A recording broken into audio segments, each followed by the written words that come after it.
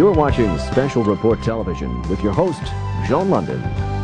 This is the story of a man who dreamed big and of a family held together by a mission that only their grandchildren might live to see fulfilled.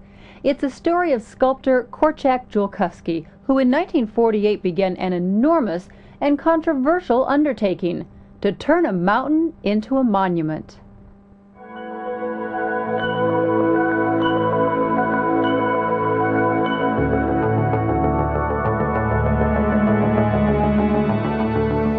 This fellow said to me, "Mister, how do you know the crazy horse is in that mountain?" And I said, "Well, I'll tell you what I do.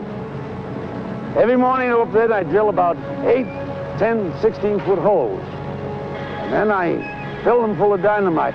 And just as I pull up the plunger, I say, 'Crazy horse, are you there?' And I push the plunger down, and he says, 'Ugh.'" Korczak Ziolkowski was a successful sculptor from Boston who got a taste of the West while working briefly on Mount Rushmore. But his life changed when he received an unusual letter from Chief Henry Standing Bear of the Sioux. He asked Korczak, "Will you carve us a mountain so the white men will know the red men had great heroes too?"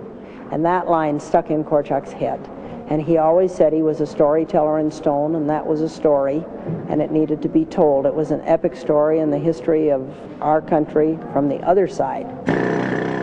I didn't intend to make it this large, you know. I intended to make something 100 feet high. And I said, "Oh, what the hell, I got no place to go. I'll carve the whole mountain." Now they knew I was crazy. And Korczak carried on in spite of the fact that he had arthritis. He had 6 discs out of his back. He'd had open heart surgery in 1982, but he carried on. Korczak died later that year, but his work lives on, continued by his wife Ruth and 8 of their 10 children. Dad was born on Crazy Horse's death day. The Indians believed that it just traveled and it entered his Crazy Horse's spirit and entered my dad's.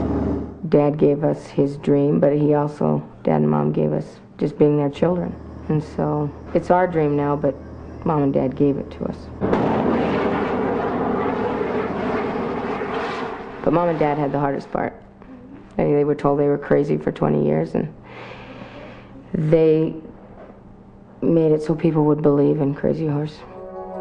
The project is a lifelong undertaking because the mountain is so big and there's so much involved in it. To get an idea of its enormous size, consider that all 4 faces of Mount Rushmore would easily fit right into Crazy Horse's head, and when it's finished, the opening under his outstretched arm will be tall enough to contain a 10-story building. So far, more than 8 million tons of rock have been blasted off the mountain. That's about the weight of 35,000 Statues of Liberty. Fire in the hole!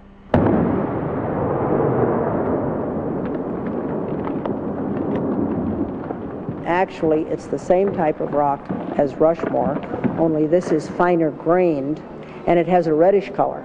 And as Korczak said, he didn't want to carve a white Indian anyway.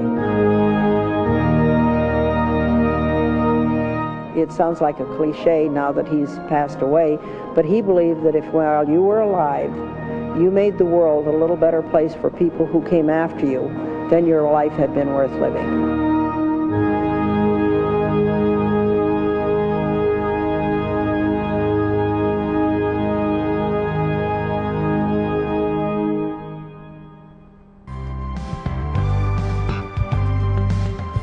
Great art picks up where nature ends. Mark Chagall.